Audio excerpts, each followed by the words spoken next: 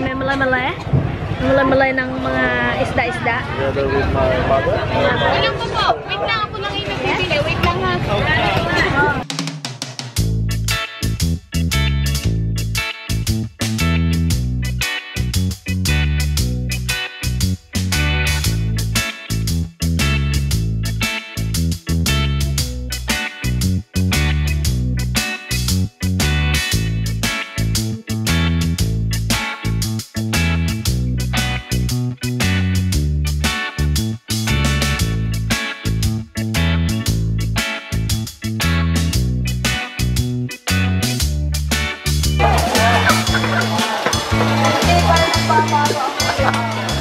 Madami na kami guys nabili and ayan na yung mga pinamili namin kasi bawal ang plastic dito.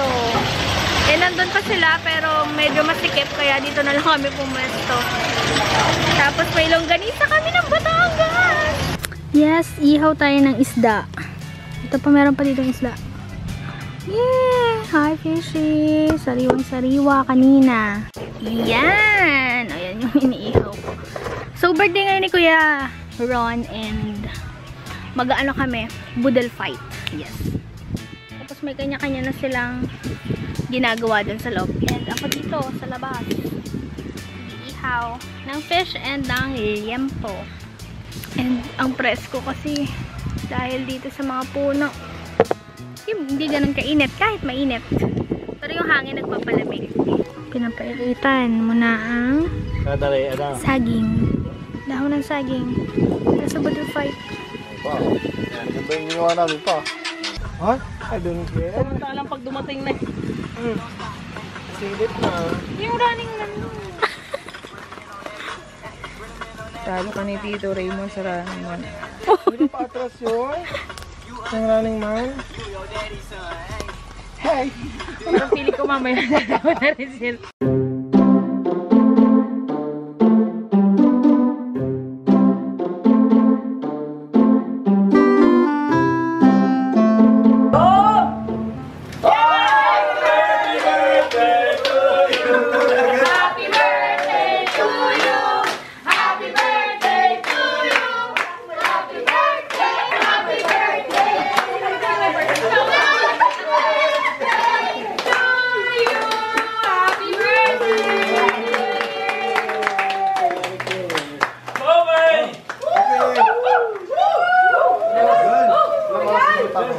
Agad na maluto yung cake. Agad maubos. Nagilot yung dati katirabsik.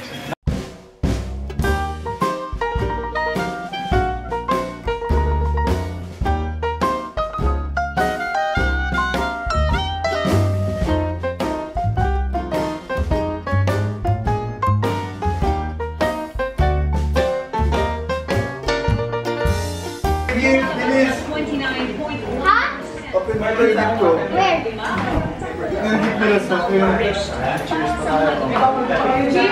Wow, sarap. Ano to? Mango shake. Mango? Wow, mango shake. What is that? Hindi pa tapos. Okay mo. Buhatin mo kami. Buhatin mo kami. Tignan.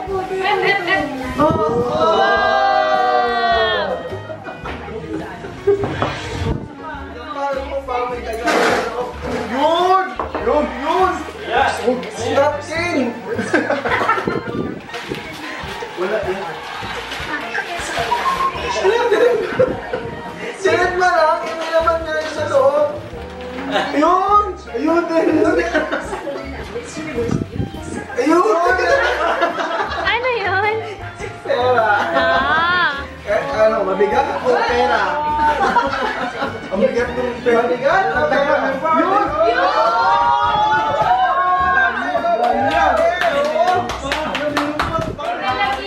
Pag-uulay sa lawak, pero baka may lalaki. Buti nga yung pista eh, no? Siya sa pinicturan, picture. Yeah!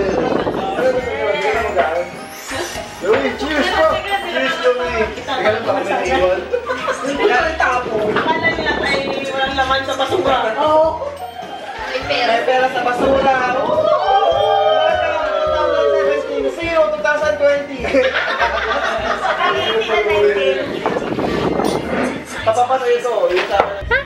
Hi guys! Masyado ako malapit.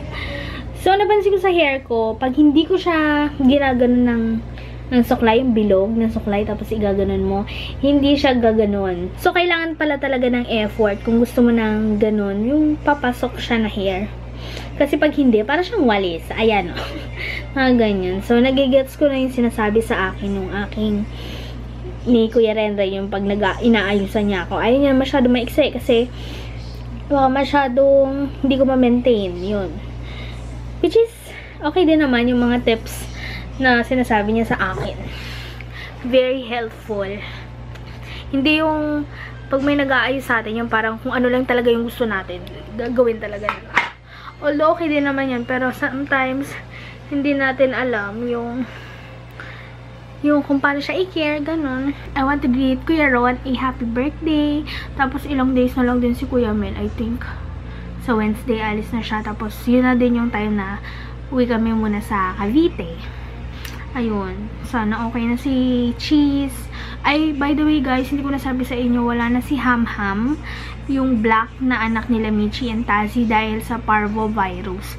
Yun din pala yung tumama kay Botchog noon. And sabay si Cheese, si Ham and Cheese na nagka-virus. Pero si Cheese, I think naka-confine. Hindi ko lang sure ngayon kasi sabi ni Mama is pupuntahan niya dun sa vet. Kasi naka-confine si Cheese. Sana maging okay siya. Si Mond dumating. Yeah. What's up? Yun lang. And mag-good night na ako guys. Para ma-edit ko na din to. And i-organize ko yung aking mga pictures and videos. Nice. Yeah. Thank you so much guys for watching. Smile and share the good vibes. Bye.